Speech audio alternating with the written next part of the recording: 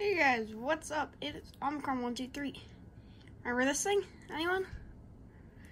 Yeah, if you do, this is my Toshiba Tecra R700.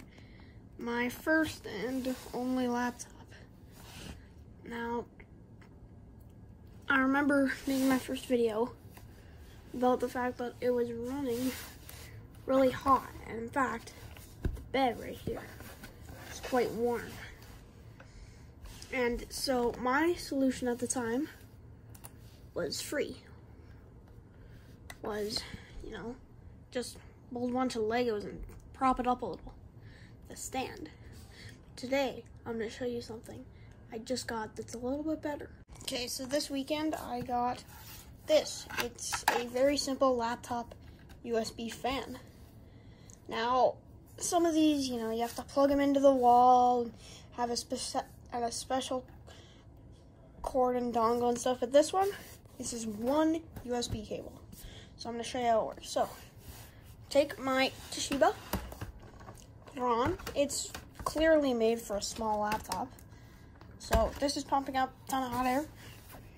I have a USB port right here, so you can just take it and plug it in like that. And then, don't know if you can hear it, there's a little fan. So I'm going to show you how this works. Okay, real quick, I'm going to show you how the fan works. Now, the laptop does not need to be on top of it. So what I'm going to do here is plug it in to this USB port. Still works. And it's, you hear that? Yeah, it's just a fan.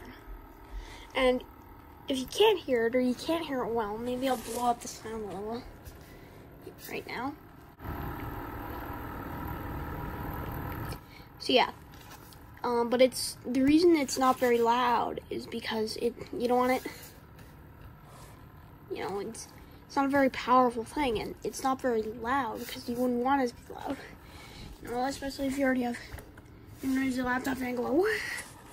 You don't want your secondary fan to be even louder. This thing is pretty light. I mean, it's quite light. So yeah, this is gonna be my new setup.